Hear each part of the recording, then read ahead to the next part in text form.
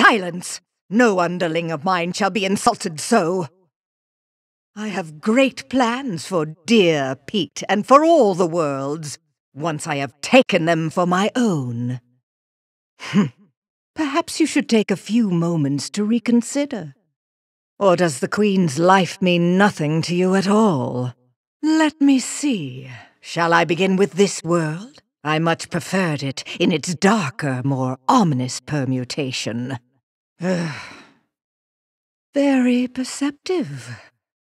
I presume you are familiar with Xehanort, the man who led me to discover worlds outside of my own.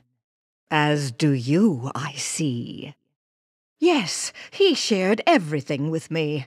How to go about winning a heart over to the darkness.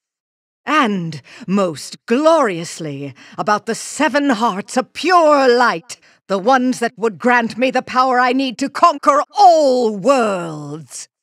However, the worlds were too complex, too much for even me to contain. It seemed I had miscalculated. Then it came to me.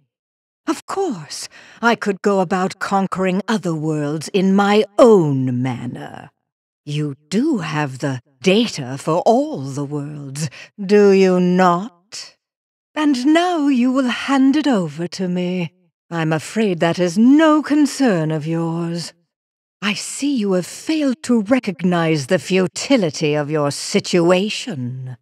Very well. Face your doom! I now know that what I seek lies within these walls. Trust that I will eliminate you in good time.